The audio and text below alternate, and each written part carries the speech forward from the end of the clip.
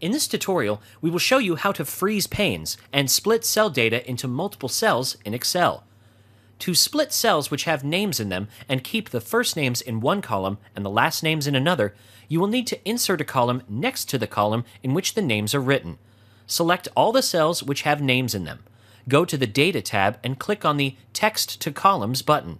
Now make sure that the file type is set to delimited before pressing the Next button.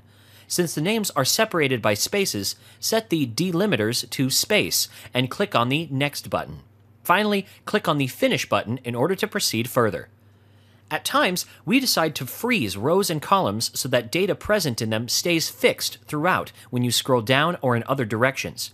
In order to do so, go to the View tab and click on the Freeze Panes button, which is located in the Window group. When you click on the Freeze Top Row option, only the top row will freeze. You can create your own page breaks by going to the Page Layout tab. Select the row above which you want the panes to be frozen and click on the Breaks button and choose the Insert Page Break option. In this video, we have chosen row 7, and thus all the data above row 7 will be frozen. Once again, go to the View tab and click on the Freeze Panes button.